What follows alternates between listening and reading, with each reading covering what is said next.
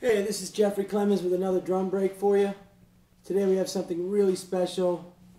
The figure we're going to dissect is from the great Art Blakey. For those of you not familiar with Art Blakey, you can check him out on YouTube. He was undoubtedly one of the greatest bebop drummers for 4 or 5 decades. He was really difficult to imitate or duplicate. He played loud, he played with great precision, and great speed and dexterity.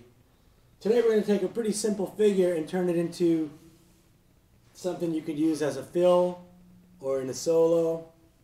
So the figure goes something like this.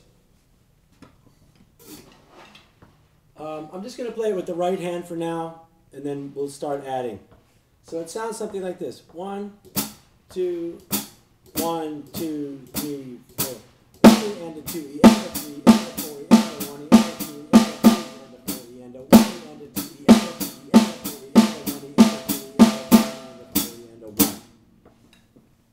Okay, now I'm going to add the left hand. All we're really going to do now is turn this into a single stroke roll, starting with the right hand. And the accent, the right hand is going to play the same thing as I played before. The left hand is just going to fall in. We're basically playing a single stroke roll. The accents are going to be on the right hand. 1, 2, 3, 4.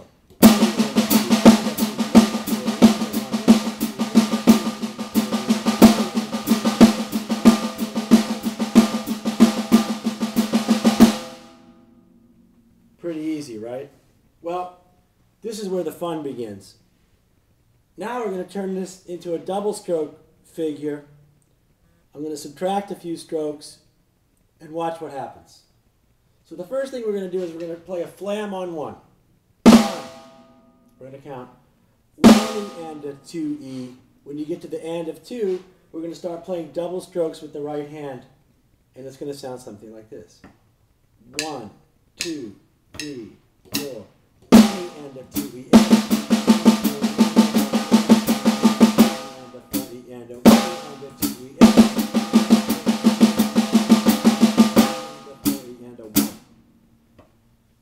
So in context, a little faster, let's say you're playing like a swing type figure, like if you were just swinging out, like 1, 2, 1, 2, 3, 4.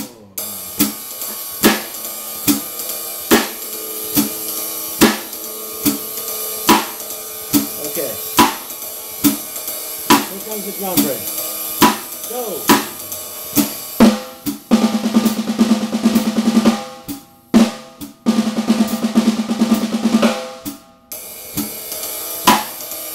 Okay, so that's kind of what it sounds like in context.